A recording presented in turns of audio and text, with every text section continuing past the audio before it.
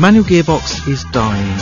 On this episode of Car and Driver Abroad, we show you why it's worth saving with a little help from a rear-wheel drive Lamborghini Gallardo LP550 and some of the most beautiful Italian roads you could ever hope to. 5 decades, these hills have been the stomping ground of test drivers from Ferrari, Lamborghini and latterly the likes of Pagani too.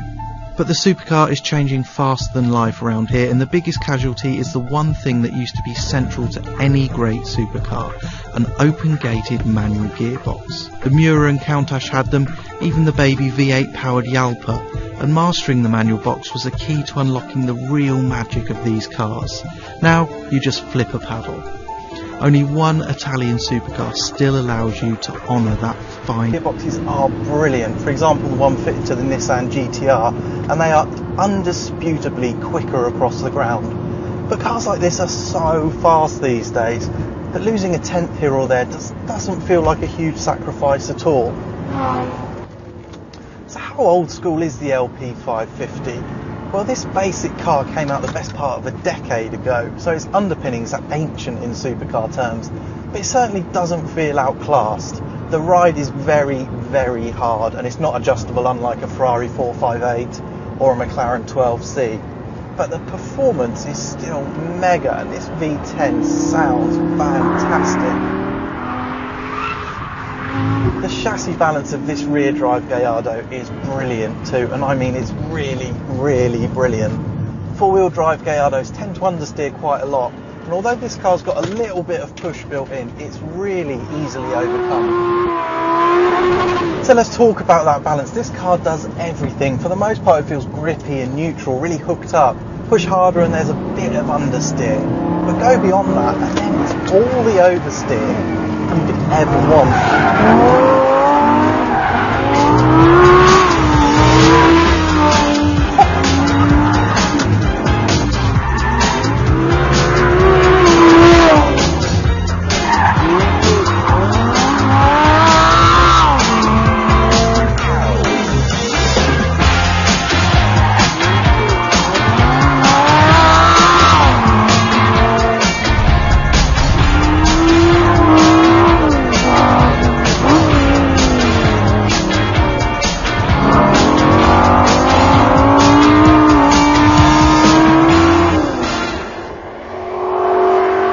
Where does this car fit with its rivals? Its natural rivals, I guess, are the Ferrari 458 and the McLaren 12C, although this is quite a lot cheaper. This is the cheapest car Lamborghini build, a manual gearbox, steel brakes, which are lovely, much better than Lambo's ceramics, which are often really grabby. Rear-wheel drive, it's a really basic package.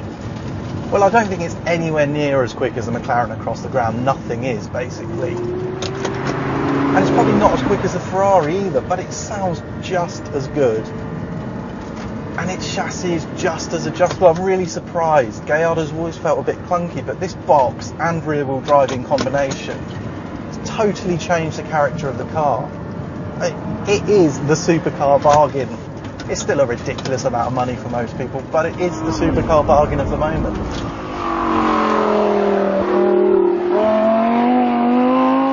It's late autumn in Italy, and these are the last days of sunshine. And on these roads, I'm not sure I'd rather be in anything else. This car has been so much fun today, much more than I expected actually. There's just a delicacy to it that Gallardos have never had before, and I really, really like that.